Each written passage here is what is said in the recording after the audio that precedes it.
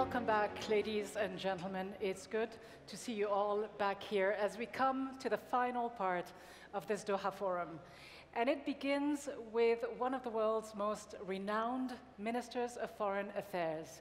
He is recognized by his peers, his friends, and his adversaries alike as the diplomat par excellence, the quintessential diplomat, and you might argue he'd have to be, considering all of the extraordinary challenges that his country faces. It is a great pleasure to welcome to the stage the Minister of Foreign Affairs of the Islamic Republic of Iran, Javad Zarif.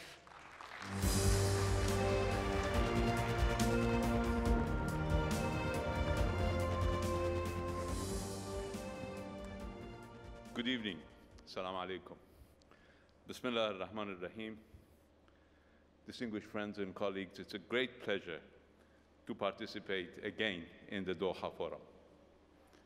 I congratulate my dear brother, Sheikh Mohammed bin Abdul Rahman, and our Qatari friends for organizing this remarkable gathering and thank them for their gracious hospitality.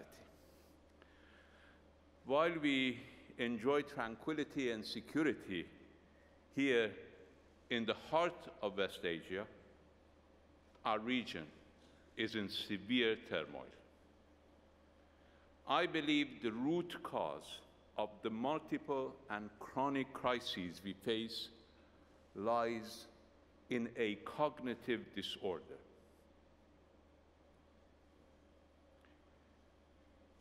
And for that reason, I believe this forum provides a unique opportunity to try to uncover our presumptions, deconstruct our assumptions, and think together on a way out of the current regional predicament.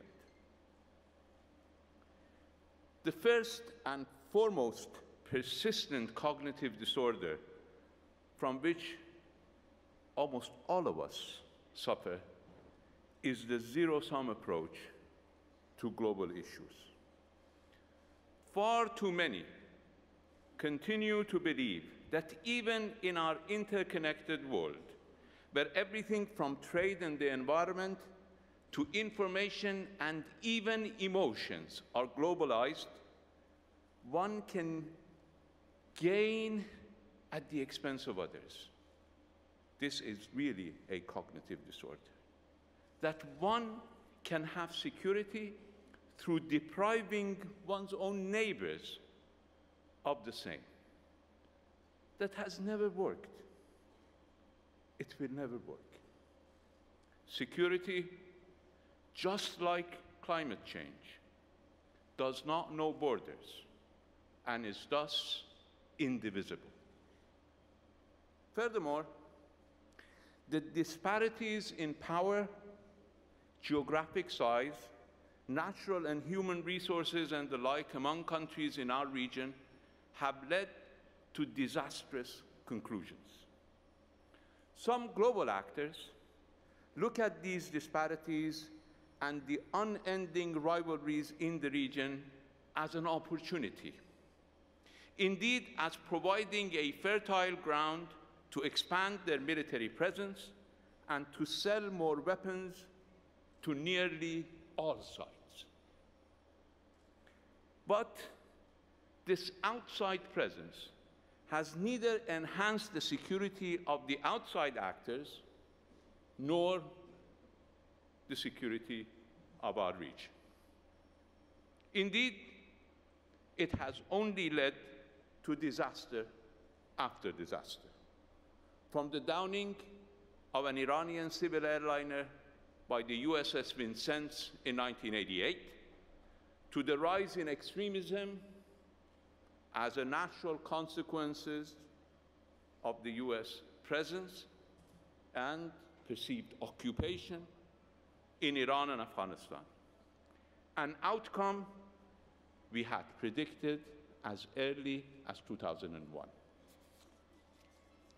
As for weapons trade, the Persian Gulf states accounted for nearly 1/4 of all global arms imports during 2014-2018, almost doubling on average as compared to the preceding 5 years, which was already high. The United States obviously sold most of these lethal arms. But the real question is, and for people who believe there are spreadsheet people, they should answer this question. Have these vast US arms sales to the region recovered anything even remotely close to the $7 trillion that President Trump himself has acknowledged as having been wasted in our region by the United States since 2001? That's a question that can easily be answered by just counting. To be fair, global powers do not have a monopoly over this cognitive disorder. Unfortunately, nobody does. Some regional actors consider disparities as an opportunity to achieve regional hegemony. Saddam Hussein's invasions of Iran and Kuwait, the Saudi blockade against Qatar, and the war in Yemen are but examples of catastrophic miscalculations to use misperceived disparities to achieve regional hegemony. And most in this region, enjoying abundance of wealth, believe that everything can be bought. Certainly arms, including the most sophisticated ones, can be purchased in abundance. Sadly, even some foreign policies can be bought by the highest bidder. But can security be purchased? Can regional stability be bought? Distinguished friends, none of us, nor the global community at large, have benefited from this prevailing paradigm of exclusion, rivalry, and unending arms race. We in Iran, very much like our friends in Qatar, believe that we need a fundamental paradigm shift in our region, based on a cognitive readjustment and recognition of the imperative of a regional security and cooperation arrangement under the United Nations umbrella. This is not now, and this is not a new thinking. Indeed, we have proposing this to the United Nations since 1985. The recent proposal of our President to launch the Hormuz peace endeavor, or HOPE, is a continuation of our long-standing commitment to an inclusive and comprehensive regional framework for constructive engagement. HOPE is based on the recognition of the responsibility of every state in the region to ensure peace, stability, and prosperity in our neighborhood and to benefit from it. It is based on the assumption that the region and the world have a common and vital interest in maintaining freedom of navigation and energy security for all.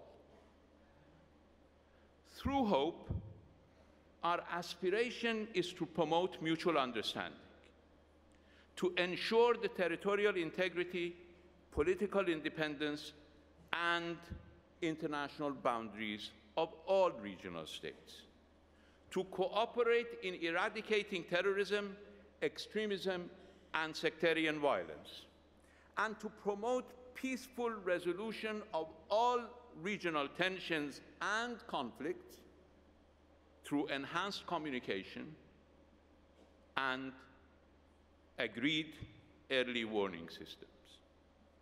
To achieve these objectives, we propose adherence to common principles, such as dialogue, mutual respect, equal footing, respect for each other's sovereignty, rejection of the threat or use of force or other means of coercion, and non-aggression and non-intervention in the internal or external affairs of one another. We in Iran believe that a new regional approach should be the outcome of collective deliberations.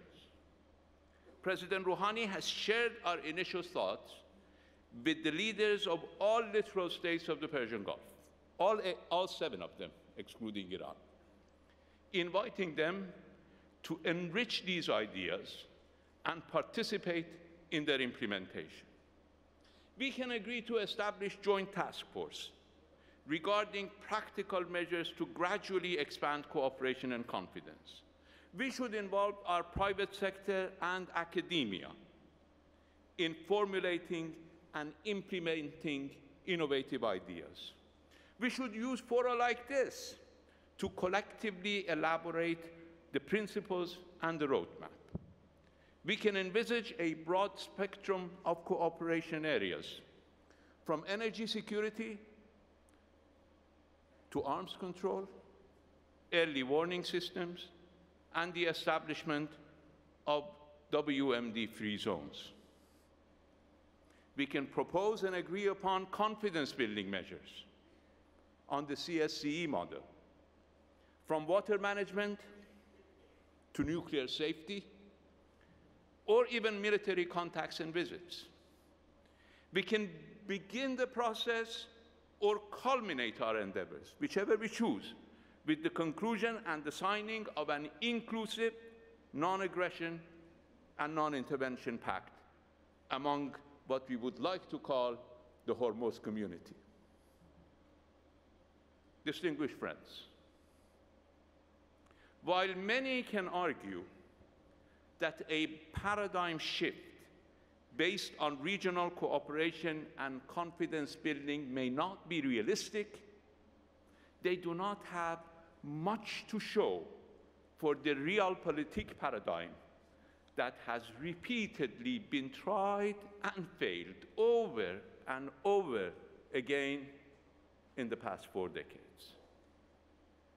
There is a caveat I have to mention. Like the nuclear accord, no good idea can be pursued by only one party, and no agreement can be implemented by only one side. My friends, short-sighted behavior is unfortunately contagious. While everybody could benefit and could have benefited from the paradigm shift that the Joint Comprehensive Program of Action, JCPOA, promised as a foundation and not a ceiling, it cannot be expected from a single party to be forthcoming while others are pursuing an opposite path. The same applies to this region. We all need to change our thinking. We all need to change our approach. We all need to change our mentality. No single country can do this alone. We have an opportunity before us, my friends, to finally and decisively change course for the betterment of not just our own lives, but also those of the future generations. We must seize this opportunity, and with vigor. Thank you very much for your attention.